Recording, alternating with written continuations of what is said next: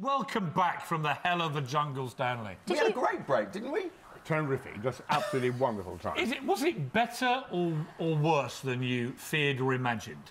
It was much better, much better. I mean, honestly, I dare I say so, I enjoyed it. I mean, nothing to do. You could just sit around waiting for more rice and beans, and then occasional breaks when you did what's called a bush tucker trial or the dingo It's a bit like being foreign secretary, really, right?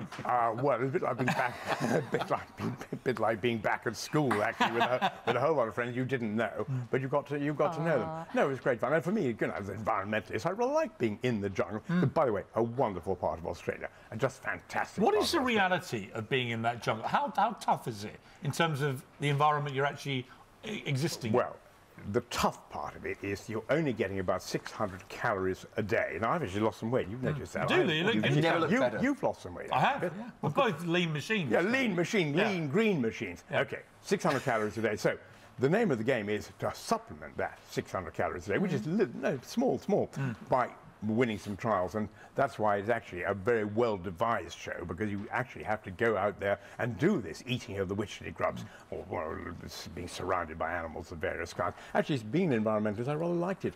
When I sat there with a mask on my head and, you know, hermit crabs surrounding me and getting in my ears and so on, I thought, well, you know, up close and personal. Nothing new for a Johnson, though, is it? That kind of behaviour. Creepy things crawling all over you. Did you, the minute that you met Toff, I mean, she was sort of in awe of you, clearly, you know, a little bit of soft spot. I don't think anybody's ever been in awe of me. But did you spot that she was the winner? I spotted Toff.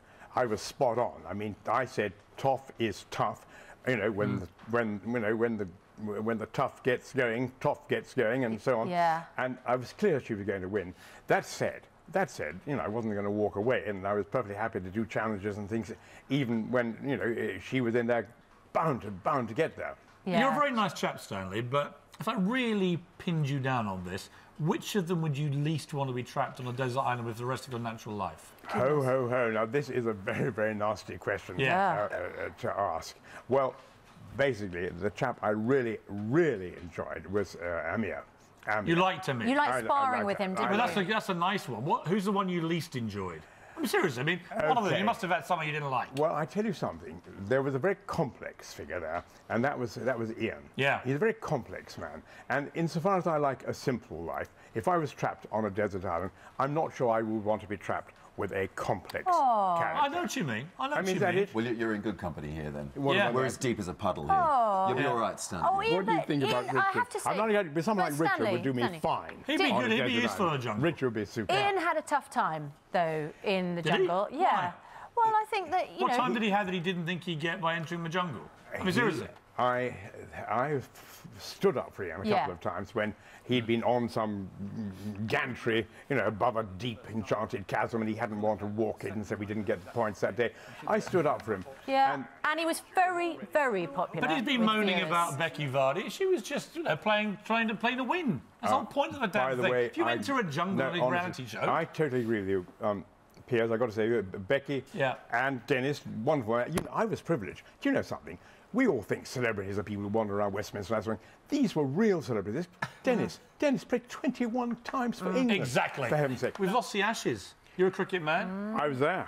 I was actually... You were out there. The moment you came back from Australia, it all went horribly wrong. Well, we got to the fifth day. Yeah. The fifth day of the third test. But Diamond Free, 3-love down. You can't have a worse loss. Is there anything worse than losing to Australians in cricket, in your experience? Well, I think there is. I think, you know, having nothing to do for 3 weeks in the jungle. I came out and I rather made a sort of a gaffe, because I said, there's a bit of Rip Van Winkle. I said, is Boris still Prime Minister? On our programme, live the morning after, what I wanted to say, of course, is Boris still... Well, he sent me a lovely, lovely message saying he thought on the whole, Johnson had, you know, gone on. And actually, I've been reading the Sunday newspaper. This lovely lady, Toff, who won it, she said lovely things about me. Well, she loves you, and she thinks that Jacob Rees-Mogg is a sex god. Well, it certainly is. I mean, can you imagine? Obviously, there's a thing for these older men. Well, she was kind enough to say I was on the upper limit of middle age.